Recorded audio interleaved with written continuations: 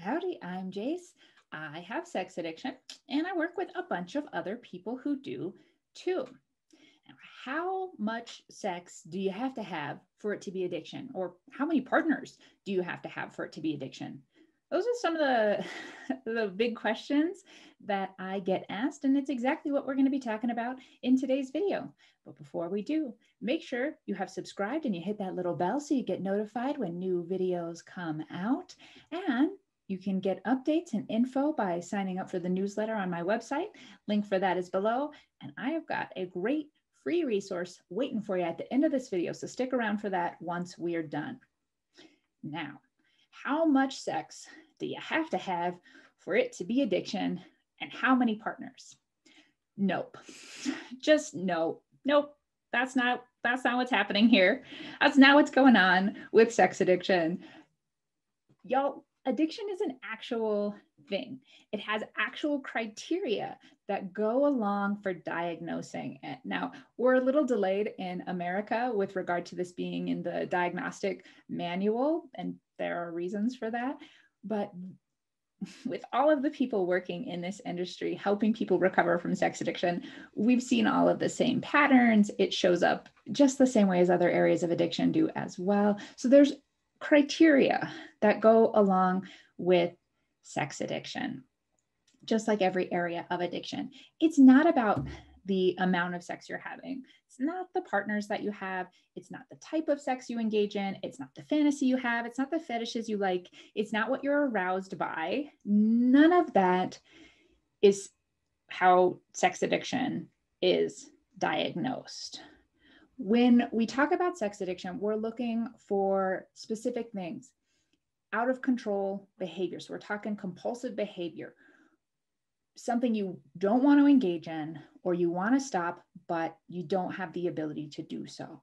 Or perhaps you're spending more time or money or energy on it than you want, but you can't seem to not do that. So we're talking out of control, compulsive. You're just doing it like on autopilot. That is an area. You are recognizing that there are negative consequences, maybe to your health or your finances or your family or your reputation or your job. And you can't not do the behavior anyway, even though you see that there are negative consequences there. Maybe your health is at risk. Maybe you're putting your life in danger, but you're doing it anyway. And we are putting this as a priority above absolutely everything else. It is just on top, no matter what else is going on. This is where our time and energy is going, despite those negative consequences, despite not wanting to engage in these things. They're happening anyway, and it seems to always be the priority of our life. And this has been going on for 6 months or more. That's what really is looked at when we're talking about sex addiction. You could have no partners and zero sex and still meet the criteria for sex addiction. You could have 1,000 partners and enjoy having sex regularly and have that not be addiction.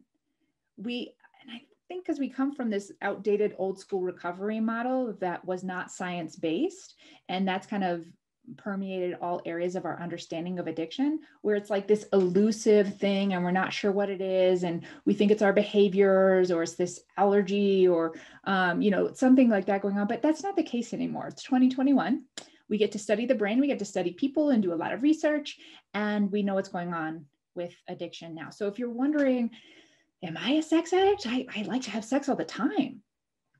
Not necessarily. Do you want to engage in that behavior and you're doing it at appropriate times with appropriate people that feel in alignment with who you are and where you want to be in your life? Well, then that probably isn't addiction, right?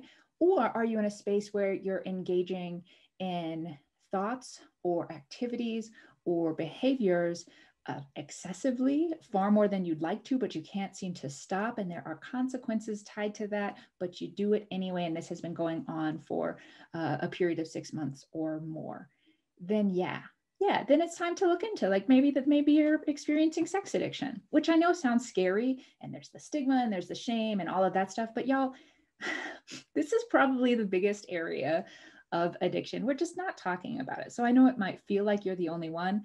Brother, sister, you are not. There is a whole big industry working specifically for people with sex addiction to help them get rid of that nonsense and live happy, healthy, full lives. So it's not your partners, it's not your preferences, it's not your orientation, it's not the amount of sex. There are actual criteria that go into diagnosing it. And maybe, don't necessarily diagnose it on your own and then just like go off to the races. Look into it.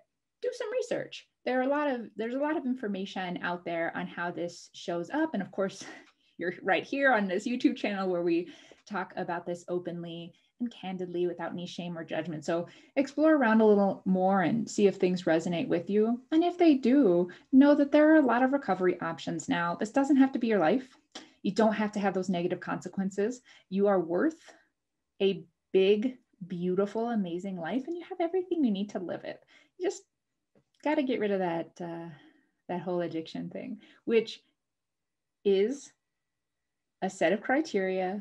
There's science behind it, and you can learn more about that in some of the other videos here on this channel, or you can check out my Introduction to Sex Addiction course, which is a quick 90-minute course on my website that talks about what sex addiction is, what it is not, where it comes from, and what you can do about it.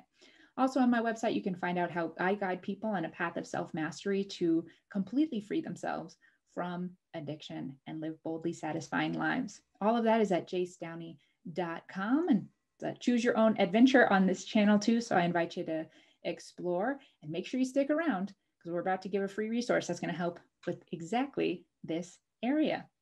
Until I see you next time, stay curious.